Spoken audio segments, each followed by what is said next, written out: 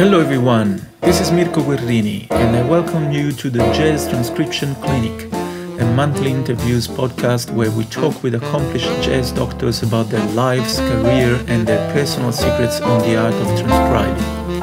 If you want to improve at jazz, stay tuned and follow the Jazz Transcription Clinic on the socials for more content. I acknowledge the traditional owners of the land on which this podcast is being recorded. I pay my respects to their elders, past and present, and the Aboriginal elders of other communities who may be here today. Hello everyone and welcome to another episode of the Jazz Transcription Clinic podcast.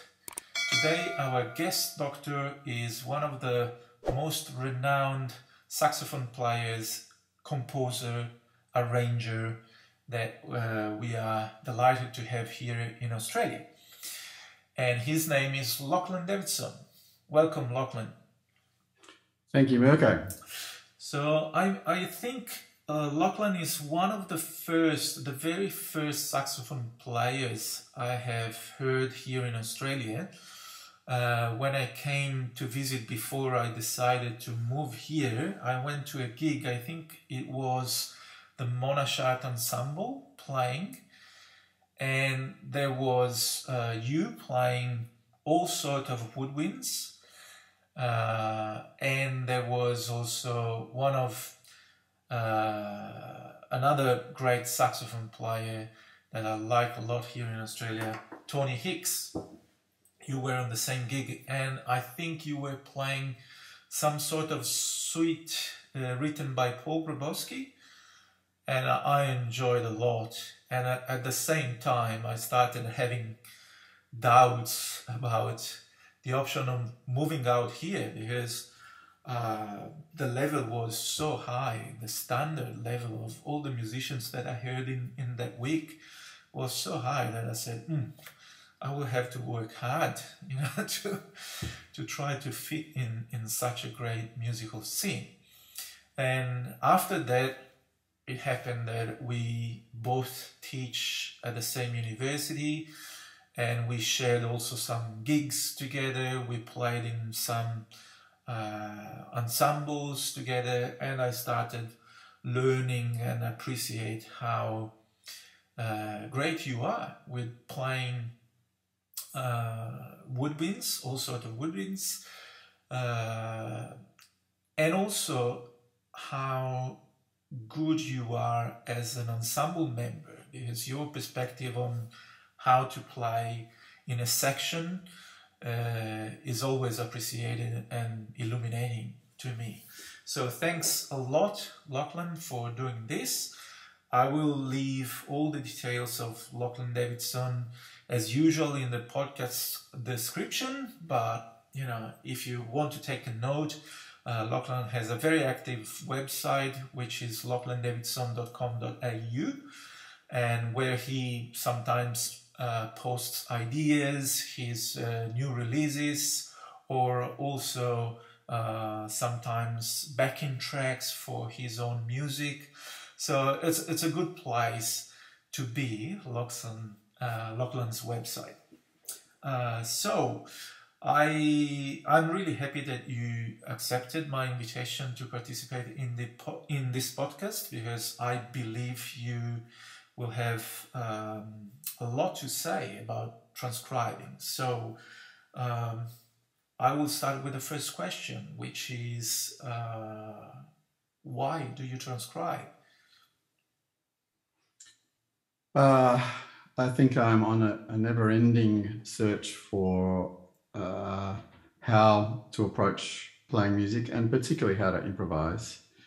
It's I think we develop our own vernacular and our own way of approaching music, but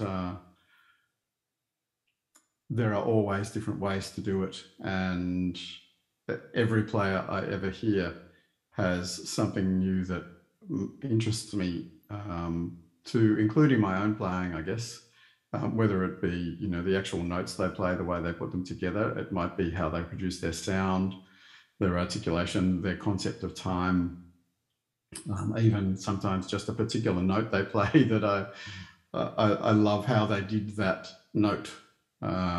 So that's, I'm listening to players for that perspective, and you know, the term transcription, I do find an interesting one because I don't always write everything down, but I do assume that when you say transcribe, that you do include mental transcription in that, because that's actually how most of my transcription happens. Mental as mad or mental as like inside? Yeah, well, both. Yeah. So so you are not like doing a physical transcription, or sometimes you do, but mostly you do it by listening several times? Usually more than several. If there's a particular, and I very often do it in albums, where I'll listen to a whole album of a player I really like. And when I say player, it could be a band as well, because one of my favorite things to do is write songs as well. So I'm often listening to albums, you know, to get a real sense of how they approach putting their music together. And I'll listen a lot to one album. I've always worked on the premise of listen to a little, a lot, rather than listen to a lot, a little. And that way I can get in real depth. And every time I listen to something different. And do you remember the time when somebody told you, if you want to learn how to improvise or a bit more jazz, you need to transcribe?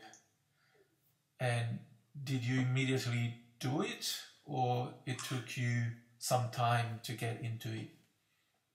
Well, in fact, I started to take jazz seriously when I went to the Victorian College of the Arts in 1983. Sorry, no, I finished in 1983. In 1981, in the first year of the jazz course there, and the other saxophone player was Rob Burke in that year, and you know, tremendous player and educator. Rob, we got on very well, and he'd already been playing jazz for years, so I learned a lot just by being around him and the other members of the course and the staff. But I'd already transcribed before I got there, and we'll probably talk about a couple of those transcriptions before we get too much further. But when they said, yes, that's something you have to do, I thought, well, that makes sense. But I don't think I realised, I didn't know much about harmony before I got to the College of the Arts, so I'd only written down, you know, the notes and the rhythm of the solos I'd transcribed, and but I didn't really know much about chords.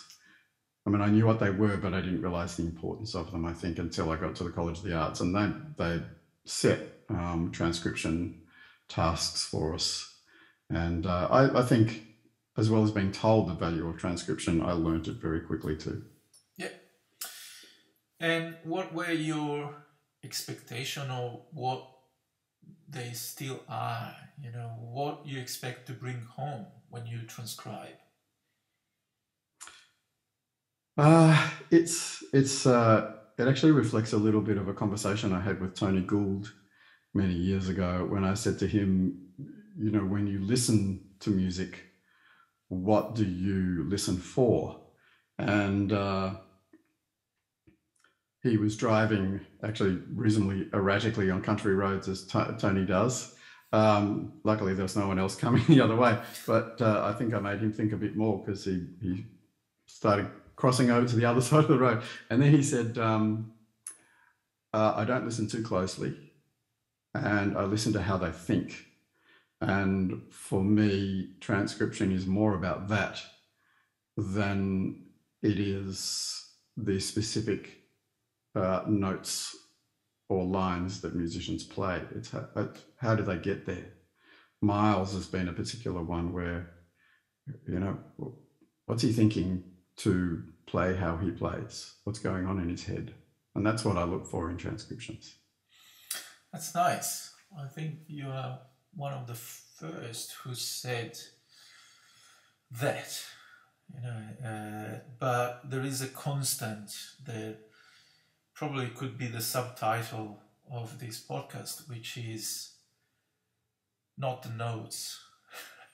Yeah. So the medicine in the clinic is don't get the notes only. There's more than that. And of course, if you are writing a transcription, you can't write everything down that a player plays. Absolutely. An interesting thing that I have done a number of times is transcribe myself. And there's one particular instance, a piece that I wrote that's become one of my more popular pieces for secondary students to play, is a piece called The Listener. And I wrote that, well, when I say I wrote it, I composed that piece very quickly, in that the initial tune came very easily. I played in the piano part, which was pretty much 4 chords, and just played it with a bit of a modulation, figuring out what the form was. And then I played the melody in with some variations, did a bit of a solo on it, finished up with the melody, and then I transcribed what I'd played.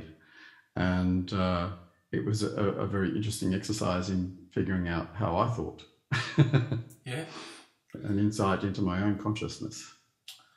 That's right.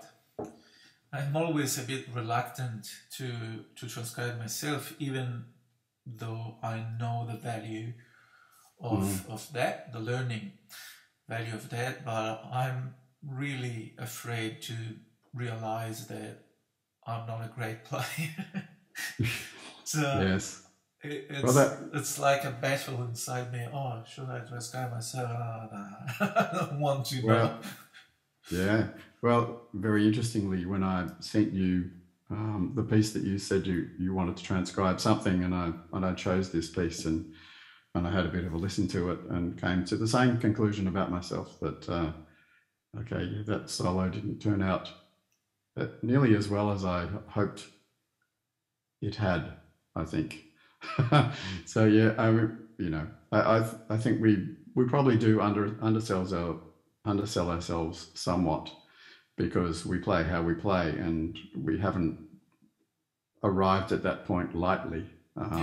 We choose to play what we're playing. Just because we don't do what everybody else does doesn't necessarily lessen it. But I know exactly how you feel. I do no, feel. but definitely I listen to what I play, and I try to listen in order to catch weaknesses and areas that need to be improved. So I definitely do that. I have never done it methodologically.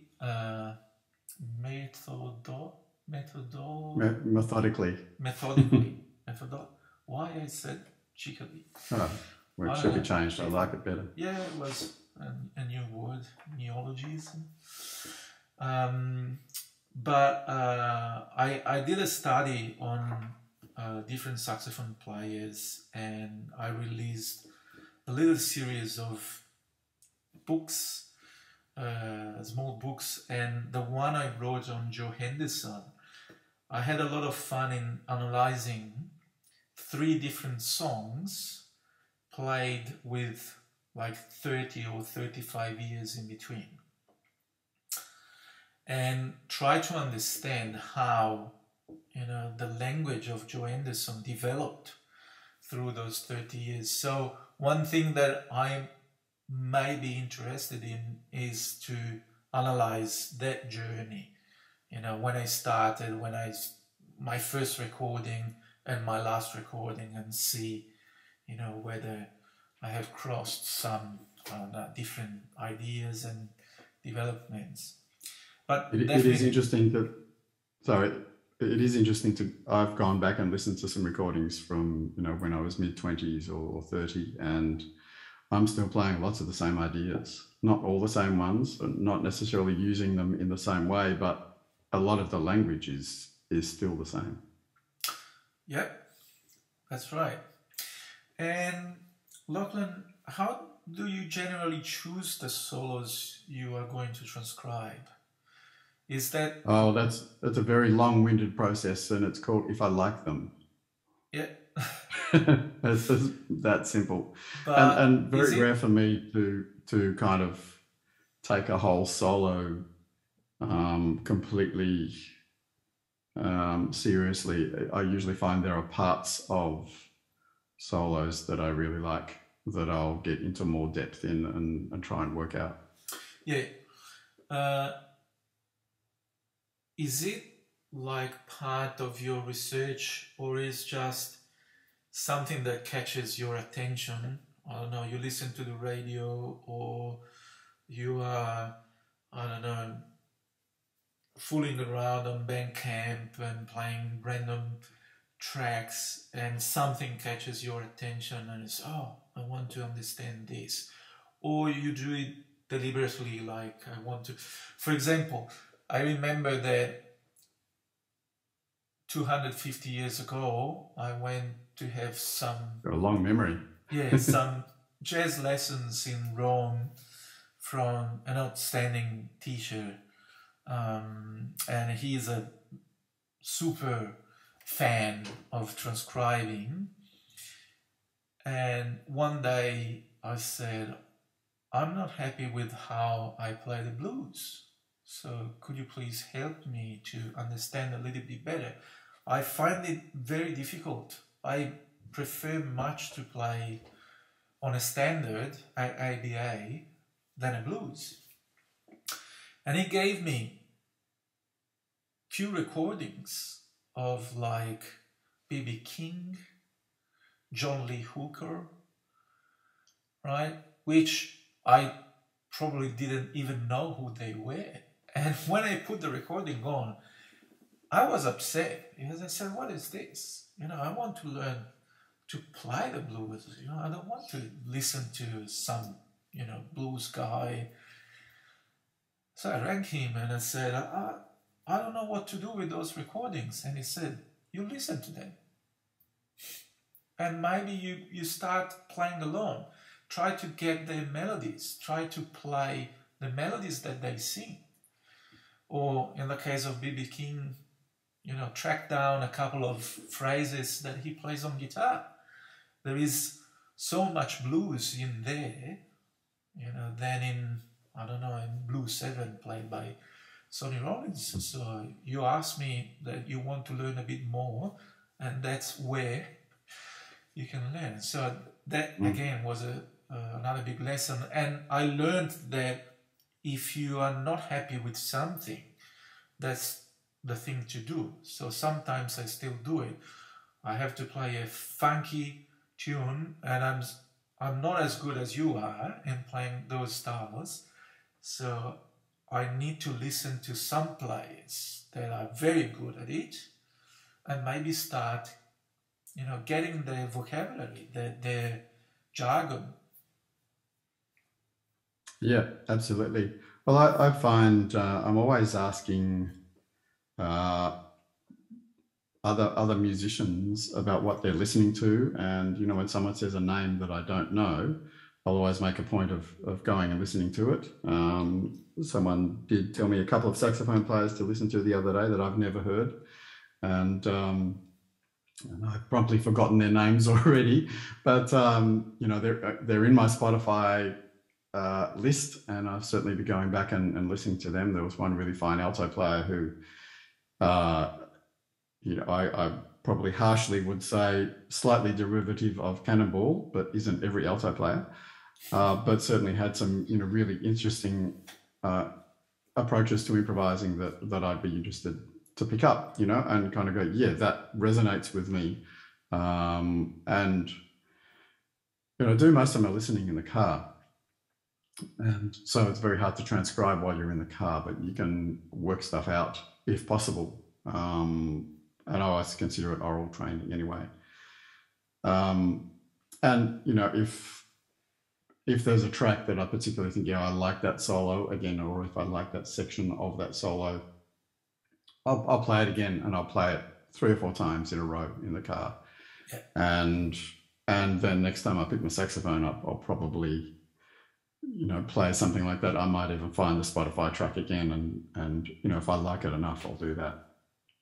So if we dive a little bit deeper into your methodology. Do you have a specific methodology that you apply when you transcribe? Do you write it down immediately, or you never write it down? Can you elaborate a little bit?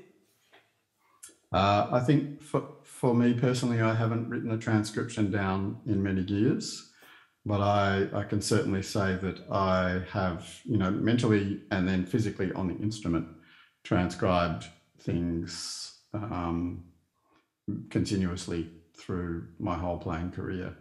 And using that methodology where I'll find something, I'll play it over and over again, and then I tend to not delve too deeply into transcriptions. I don't want to play exactly what someone else plays, even though when I listen to my own playing, I still hear a lot of things that I know I've pinched from other players. Yeah. And I can point at them and go, that's Tom Scott. I play a lot of Tom Scott licks. I play a lot of Michael Brecker licks, and especially when I play the tenor. On the alto, I'm pinching things from all the great alto players, and I like the range of alto players: Desmond, Sanborn, Parker, Cannonball, and one I always forget his name, and someone mentioned him today too. Art Pepper. They're probably the big ones, and I can identify very often a lick that I've played which is from an Art Pepper solo, meets a rhythm section, and probably even tell you what song it was from. But I haven't selected that before I've played it, but it pops up from my improvising vernacular. And sometimes I'll go back and listen to those old albums again, and it refreshes my memory of them. And again, I'm not just listening to the notes; it's the whole. It might be Art Pepper's rhythmic approach, or his. It might even. I know people talk about gestures, and it might be his gestural approach, as opposed to Parker's, or and then David Sanborn's whole gestural approach is totally different to any of them. And then Paul Desmond, his potentially more calculated approach, in some ways. I think on his live performances it's less so, but on his recordings he sounds a bit more calculated, and people describing him as being a bit more classical, which is pretty funny because he's not really. He just has a lighter sound. But so often what I'm listening for is again how they think and different aspects of their playing. Yeah, Paul Desmond has been criticized all his life for not being jazz or pure jazz. And I remember a long conversation even with my father. My father was a big fan of Paul Desmond, and he had all those albums, both original, when my father was playing on cruise ships and they were stopping in New York in late 50s, early 60s. So he bought all those albums, as soon as they were available, and then he transferred all the album on a Geloso tape recorder and play half speed. So Paul Desmond was sounding like a Jay Mulligan. All right. Mm-hmm. Yeah, probably would a little bit. Under sleeping pills. But at least he said I could transcribe even the fast passages. And he was... I must admit, I try not to slow things down if I possibly can, but that's mostly to test my ears out. That was one question. So you don't use generally any software to slow it down or to isolate a bit more? Look, there's certainly value in that. And, the fact that on YouTube you can play things half speed. I was helping a student recently transcribe something, and I guess a question I didn't finish earlier was that you can't write everything down. And you look at transcriptions and there are often little crosses where they've written down, well, I think this is what note they meant to play.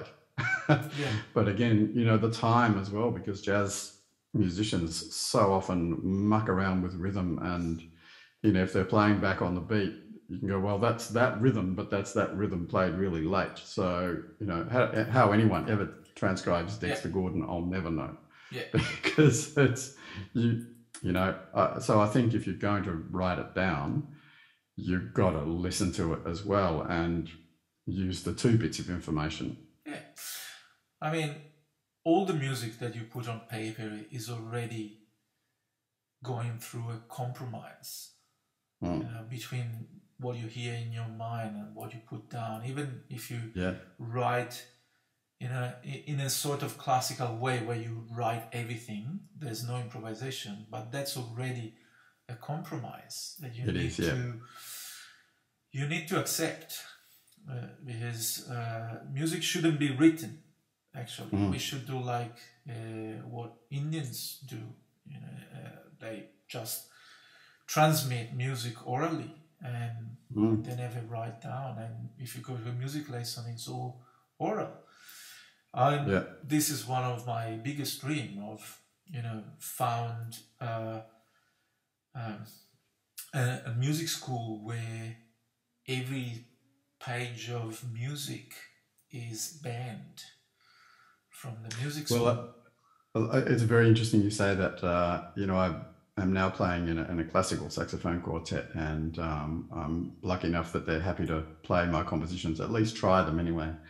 And I did have a concept only 2 days ago, very much along those lines of what you're saying, in that I would compose a saxophone quartet without any sheet music, and I would teach it to them part by part, and say, you know, I think probably the best way would be to go, here's a recording of your part. That's how I want it to go. It's a longer process, and of course, if you imagine in the tertiary level, it will take probably 8 years to complete, you know, a decent course. But I think it would be much more efficient, you know, in the end. But unfortunately, we live in a very fast and quick time, and even students sometimes, you know, they go and search for already written transcriptions, and then they spend a lot of time trying to memorize them, while when you transcribe, it's so easy to memorize because you spend so much time on the same 2 bars that you memorize and transcribe at the same time. Yeah. But sometimes it's hard to convince them, you know, you know, in the end, it will require less time. I remember I played my master classical saxophone exam from memory, but it took me like 2 years to prepare, right? Yeah. Playing the same repertoire for 2 years, while if I do a transcription, maybe it takes me 1 week, but in the end, it's memorized, it's there. Yeah. And also, I will have all the things that you mentioned, you know, all the subtleties that if you just read a transcription, you will never be able to. But it's very interesting because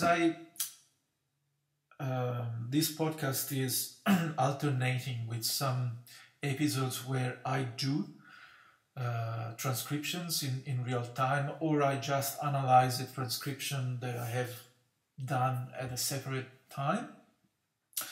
And I talk about the process of transcribing, so all the questions like, how would you write that? And I started with a track that I love so much, which is The Cost of Living, in the first Michael Brecker album. Are you familiar with that track? It's a ballad written by Don Grolnick. It's a fantastic piece of music. And so I transcribed the melody, and then Charlie Hayden's solo, and then Michael Brecker's solo. And so the videos are on YouTube if you like, or if the listeners have missed that.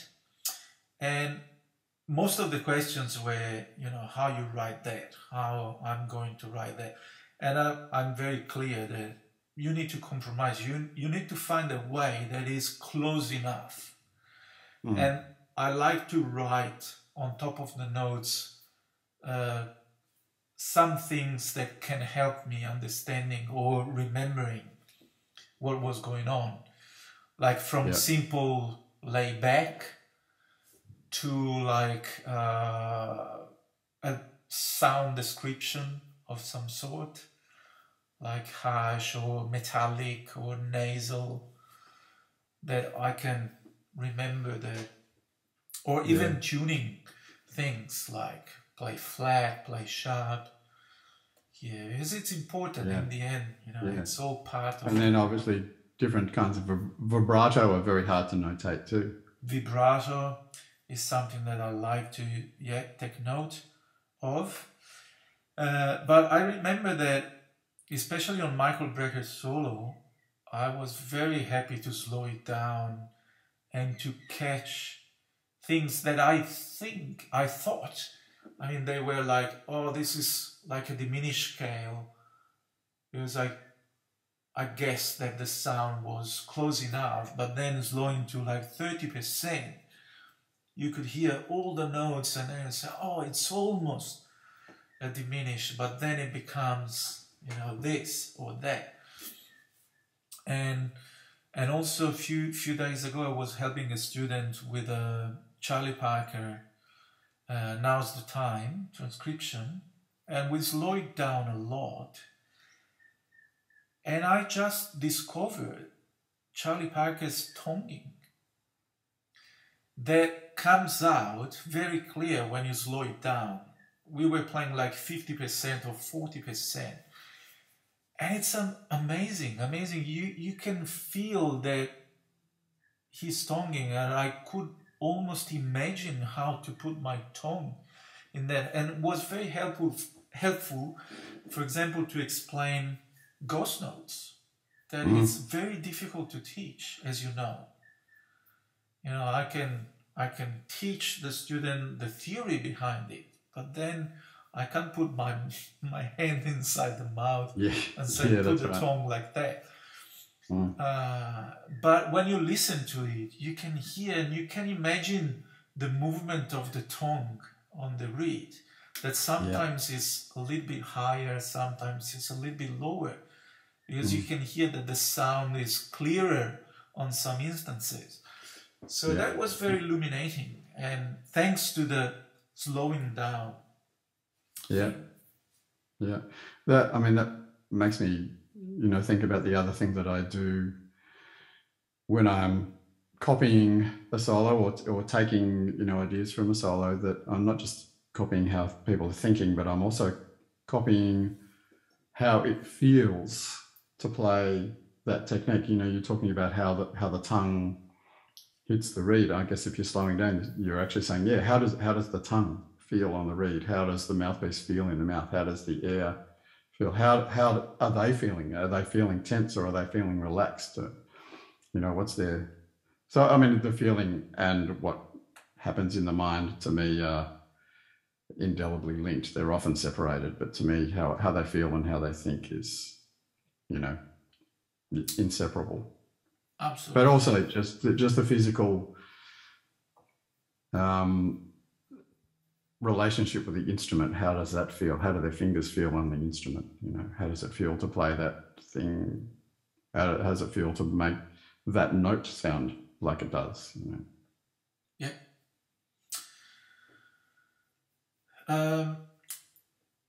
Lachlan, if you are going to practice something that you have transcribed, again, what is your process to try to incorporate what you transcribe into your playing?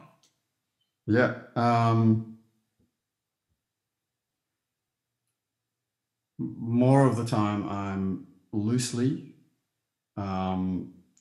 getting an idea of what the players played. So more often I'm playing kind of what I remembered, but if there's something really specific that I want to get, I'll put on a little bit, play it a few times, play the recording a few times, as small as I need to go, and then play it back. And I love the idea of actually putting it on a loop with a gap after the loop. I can't say this is something I do, but ideally this is what I would do. So I get my little bit that goes play again,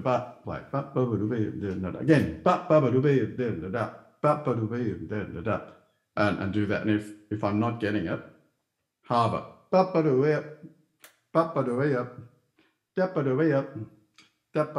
and then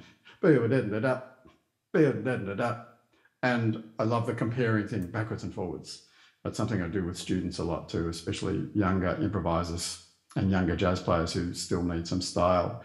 In fact, I do it even when I'm teaching classical saxophone too, that play and copy, and repeat. The repetition is key. Yeah, I know. Sometimes I try to employ the Indian system that I mentioned earlier, which is I play something and I'm not going to change. I'm not saying anything. I simply repeat the same thing until the student got it right.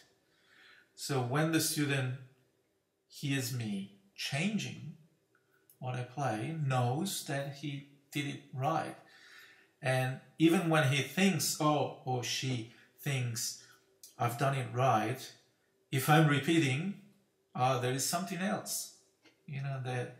So I keep repeating the same, like "Budu badu ba," and the student goes "Budu de du da," and I go "Budu badu ba," and the student "Budu bada da, budu badu da," and I keep doing the same, and then eventually "Budu badu da," and now I change.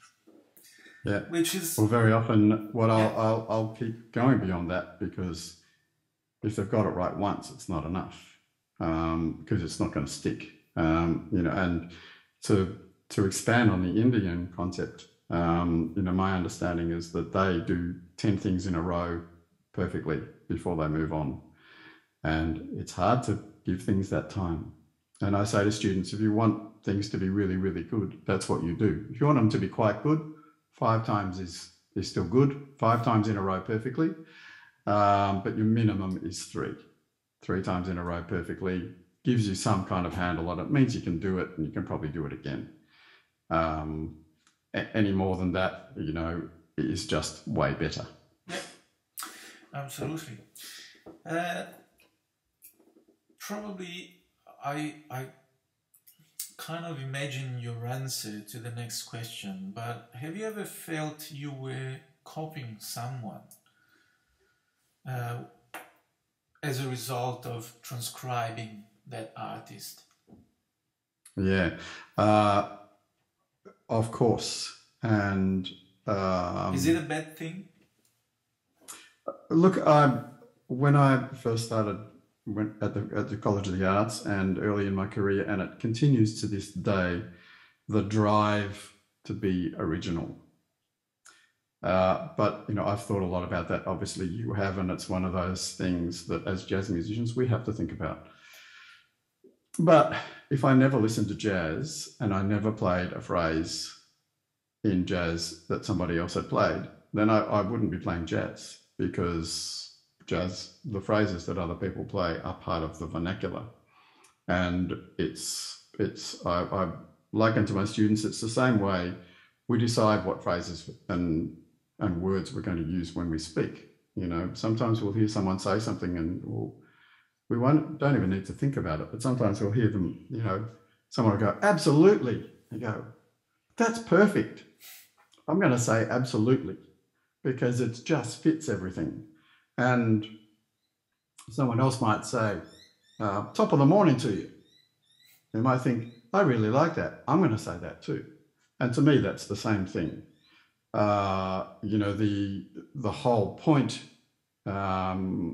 is that we become authentic with our usage of it. And it is very bothersome when you hear a regurgitator as a player who plays something because that's what Michael Brecker did, and they go, I'm going to do that Michael Brecker lick, rather than going, this is something I really like, and it becomes part of me. You know, I mean, I know I'm not telling anything new to you, and I'm sure probably most of the other people you've interviewed have a very similar way of thinking about things, in that you have to make it your own. And, you know, your choice about what you play, as much as possible, is, I'm going to use that term, authentic, whatever that means, but it's a heartfelt choice. It's not made lightly, and it's made for the right reasons, and whatever the right reasons are is a very difficult thing to go into, but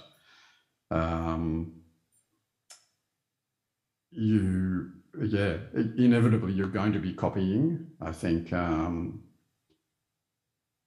just how much you copy and the way that you copy is what it comes down to, and it's a very big discussion, and it's the hardest thing to talk about. I know. I think the reason why I ask this question to all my guests is a bit pedagogical, because sometimes, or should I say often, students are posing that question, like, oh, do I really have to transcribe, because I don't want to be the copy of nobody. And so maybe all these answers that my guests are providing will help them to be convinced that it's a good thing. But it's a necessary thing. And I think what you said is key to this matter. You have to be authentic. And then, if that line originally, got into you through your ears from a recording that was recorded 70 years ago, that doesn't matter anymore, as far as you are honest and true with it. So it's not, the process shouldn't be, I'm going to use this cannonball line now because the chords are the same, but it should be, I'm playing this line because I can feel it's appropriate, and you might not even remember what was the origin of that line. Yeah, absolutely. And it's a fine distinction between those two things, but when you hear a player on either side of that line, it's actually very clear. You know, you get whether they're authentic or whether they're not. Yeah. And look, I've heard it with people rehearsing ensembles, standing at the front of the ensemble, saying all these words to your ensemble that are supposed to help the ensemble, and they sound regurgitated. They sound like, I'm saying that because George Lakey Smith said that. Whereas they might say the same thing because they hear that that's what the ensemble needs. And I see it very similarly. You know, as far as possible, we aim to be very honest, but it is hard sometimes to know which side of the line you're standing on at any given moment. And I think, probably all of us straddle it. Yeah. Another guest of the podcast, the great Pat LaBarbera, said, if you try to play something that you prepared at home, it never works. And he says the demonstration is very simple. You trade force with another player, and you prepare something, and then the player before you plays something completely different from what you prepared, and then if you do it, it will sound dumb. It will sound stupid because it's no more related to what's going on. So it's impossible. You have to prepare your own language and vocabulary, but then you cannot write down the speech that you are going to give, right? Absolutely. Yeah. It does remind me of an experience I had years ago where I played with a very famous Australian jazz musician who loves swapping fours. And but I had a very different vernacular to him. that I liked to use. I liked to play a certain way, and we were very different players. And so we couldn't have a conversation when I played that way, because he didn't play the same stuff as me and was fairly inflexible, actually, in what he played. There was no sense of him being willing to engage with how I played. So I ended up thinking, well, we need to make music out of this, so I need to talk his language. And it was the only way I could make it work. It was quite interesting. Yeah. I mean, not necessarily we need to say things in the same way, but I felt that was an exception to the rule too. Most people are a bit more flexible. Or maybe I'm just suggesting, maybe he wasn't listening too deeply, because I think it's fine if you keep your language as far as you are listening, because you don't have only one color in your playing. So, of course, yeah. But you have to understand, what's the situation. And this is quite related. So maybe that musician that you were playing with, he wasn't listening too carefully or wasn't interested in a dialogue, as you said. So yeah, he was playing his stuff. That was my feeling. A dialogue presumes that you are listening to what the other person says, and then you react. You can say the opposite, but it's still a conversation. Yeah. And you don't have to give up with your own vernacular, but you can still have a conversation, But if you stop listening, and if you it's a monologue and it's not interesting anymore. Yeah.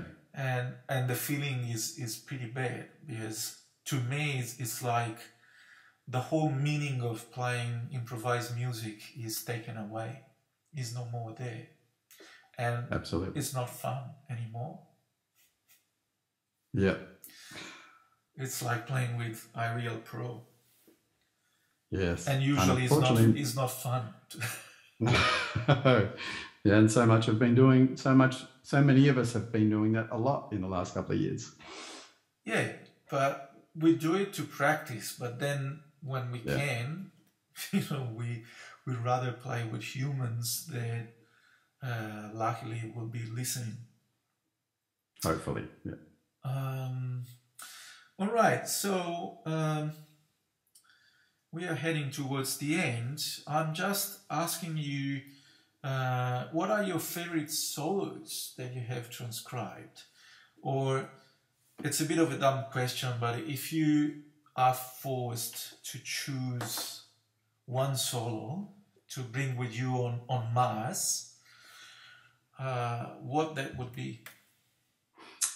Yeah, well, I know what it is, and unfortunately I can never remember the name of the tune. So I'll talk about the first couple of solos that I transcribed. Yeah. Because they had a huge impact on how I played the alto saxophone, and they were when I was at school before I went to the College of the Arts. We're talking late 70s, so 1979, 1980. And I'm unashamedly a fan of good pop music. My favourite band is Steely Dan. But on this occasion, the song that was all over the radio was Just the Way You Are, Billy Joel, and Phil Wood's solo is legendary. Yeah. And I think of that solo, and I think of hearing it in my head on the school bus. So I don't think it was playing on the school bus. It might have been, but I wrote that one down in pencil on manuscript and learned to play it. And it was, I think, only later that I realised, that there were all these clever flat fives in it, and a couple of his classic lines that he used in it. But it was really melodic. Yeah, that's right. Yeah, I think that solo is so well built. And Lachlan, how hard it is to play a pop solo on a pop song, because most likely you have few bars and you have to be very good, and of course you want to put something that you will be probably be remembered in a good way.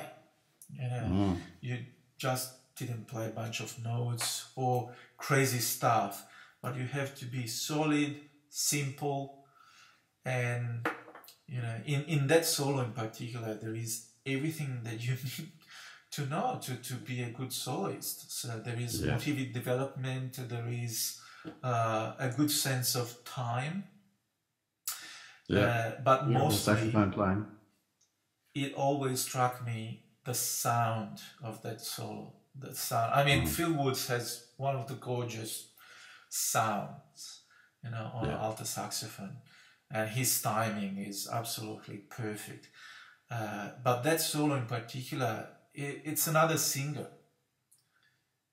It's another singer, and all the phrases are, you know, a lesson on how to make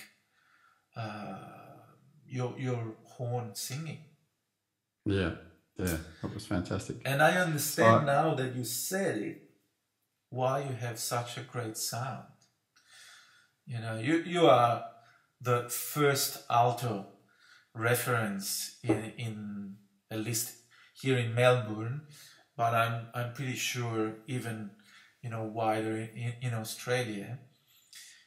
And I always loved your sound, you know, from the first moment, and maybe I understand now that if you love that solo in particular, you have a close relation to that. Yeah. Well, it's interesting. The second solo I transcribed was also Phil Woods, and it was his solo break at the end of Paul Simon's Have a Good Time. And I was very impressed. I always loved playing fast, and I didn't have the facilities of slowing things down in those days. And it's a pretty fast solo, and I didn't really understand the jazz articulation that he was using. You know, he pretty well tongued off the beat all the way through it. And you know, had a few kind of diminished things that he does. It had lots of his normal ideas thrown in, but just all packed together. And I found that very impressive. I'm not sure how close I got to getting it right in those days, but I was really attracted to it. You know, you talk about transcribing. I had an album of Phil Woods. I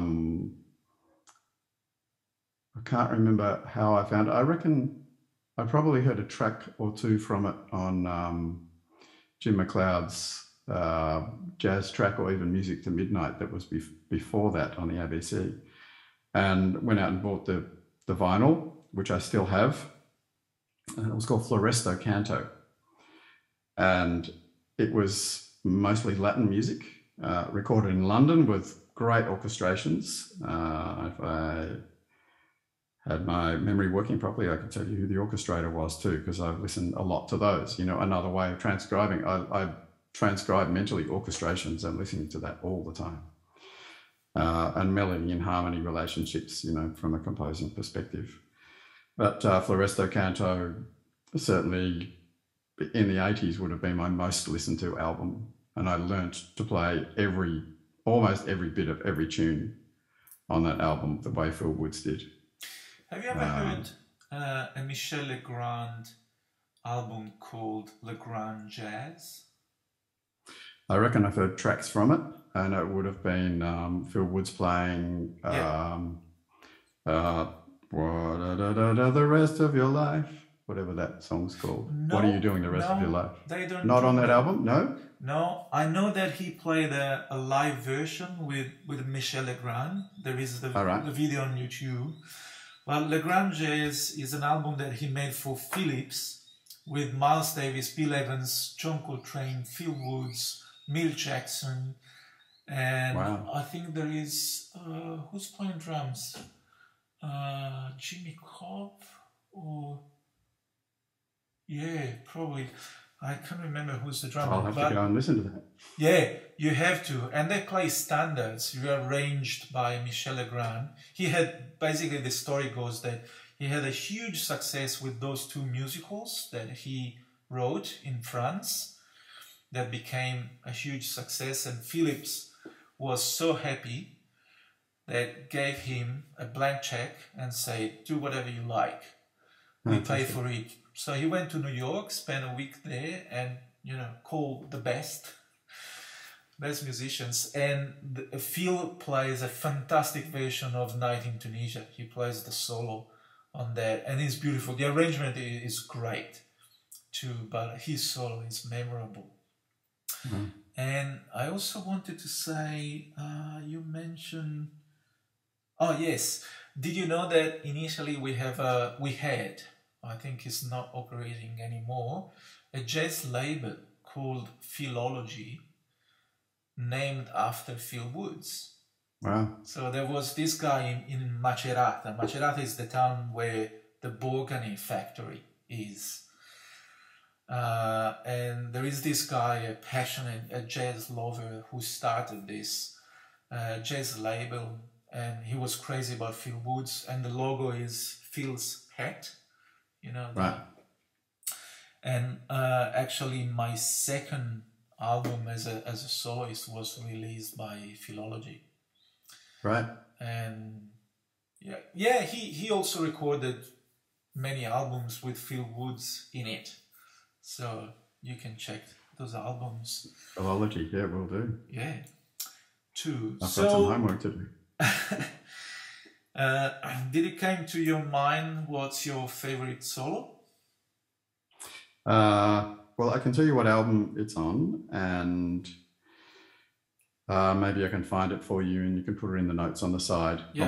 I'll make a point of doing that. It's on a Bob Berg album. Okay. I can't think what that's called either. It's one that it has a track that features David Sanborn, and on that track there is also a steel drum solo, and I've tried to figure out who the steel drum player is on that track, and each time I look it up I seem to come up with a different answer, but it may have been the bass player, and it just comes from the right place. It's it's a really special solo on not many chords. There's beautiful space, great thematic use of themes, I guess, and motives, and it's just really melodic, and the heart in it, and the rhythm.